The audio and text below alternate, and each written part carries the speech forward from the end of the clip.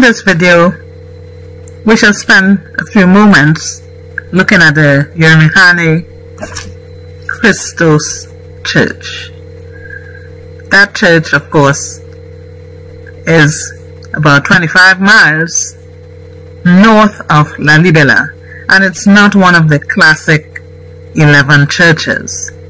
It is not monolithic or semi-monolithic, but emerges from a cave. But we'll talk about that later. Before we do this, before we look at that church briefly, let us see what's going on in other parts of Lalibela. And so I was able to get some shots. The population is estimated to be about 12,000 people, but during January, when you have a great deal of pilgrims, that definitely expands, and some of the pilgrims stay over and so on. Remember, Lalibela is considered to be a holy land. The houses seem to fall into two models. You have the rectangular houses, and then you have some circular ones.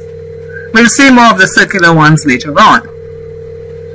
Well, here in our view are some students who are in one of the shifts for the Polytechnic.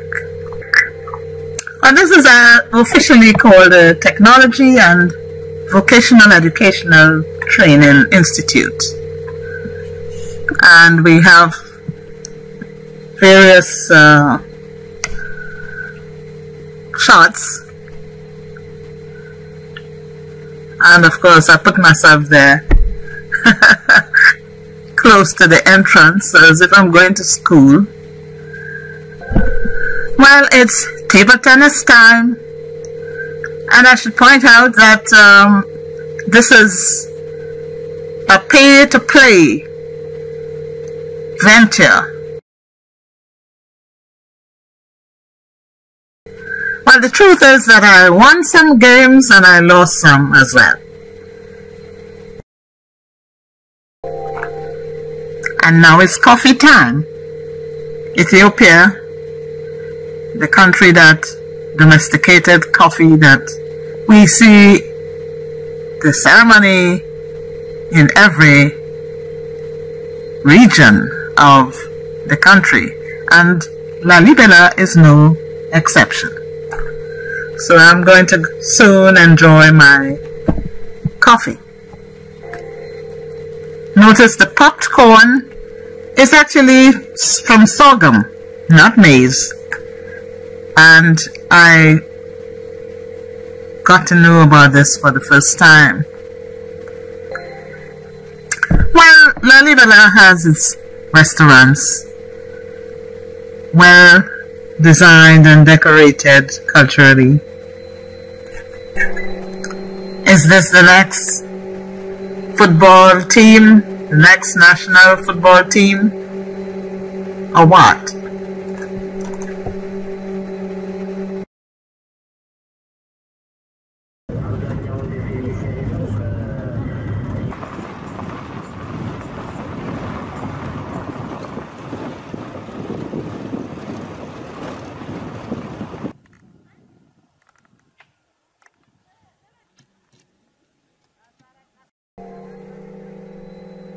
Well, the church is made of different materials. The white section is actually marble, whilst wood and also clay would make up the rest of the materials. The tomb of Yemrehanne Kristos. And around what time did he die? He died in at the last of the 12th century, after he finished all the church. Quite a big space. So the now after you're a priest, then you become bishop? Bishop, like that, yeah. Okay, maybe 6 years more? Yeah, 6 years. Nice guess. Nice guess. Yeah. Okay. So this church, what does the cross symbolize? Yes. Jesus Christ in the top. Yeah. Saint Mary, Gabriel.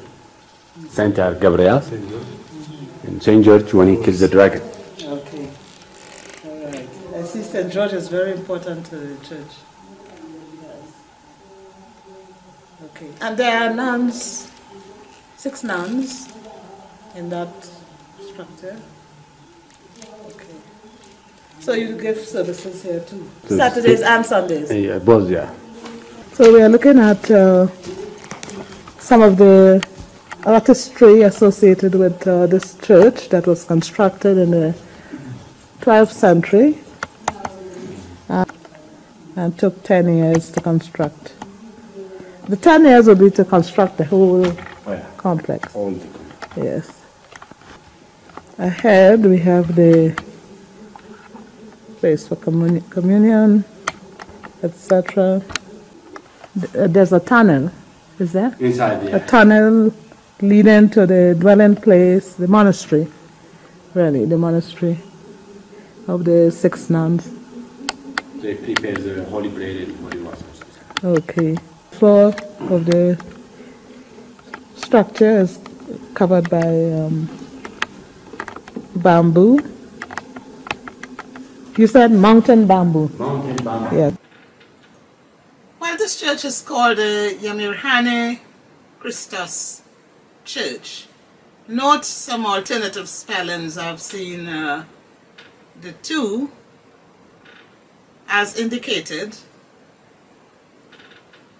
Bear in mind the fact that the church was basically founded by and named after Yemrehanne Kristos. And Yemrehanne Kristos, by the way, is a saint in the Ethiopian Orthodox Church. He was probably the 5th, subject to new information, the 5th priest king in the Zagwe dynasty. The Zagwe dynasty, of course, would be established south of the heartland of the early Aksumite Empire. Well, one important thing to note about the church is that it's built in, around, and within a cave, a very huge cave. The accounts suggest that there was a lake within that cave, and that lake would actually be dredged in some way. We know that the church itself would be associated with a complex. So you have the palace of King Yemirhane Kristos, or Emperor Yemirhane Kristos, if you bear in mind the fact that he would preside over the Aksumite Empire. King Lalibela would succeed, not immediately, but about 2 regimes after King Yemirhane Kristos. So we can say that the classic churches, the 11 classic churches associated with the Lalibela region, or the heartland, would have been inspired in one way or the other by churches such as these. And by the way, it's not the only church in the environs of Lalibela. You have actually a 6th century church. Bear in mind, though, that most of the churches, the older ones, would be found further north, and they would date to the 5th and 6th centuries. Some are still being discovered, according to my colleague, Professor Aeli Bekere. One of the interesting things too about this church is that it's made of marble, wood, and clay, clearly making use of the local materials. So the complex also has paintings on the wall, very iconic representations of the theology. So in the next few videos, we are going to look at one or two of the other churches in the heartland of Lalibela, the region. Bear in mind that these would be constructed after this particular church complex.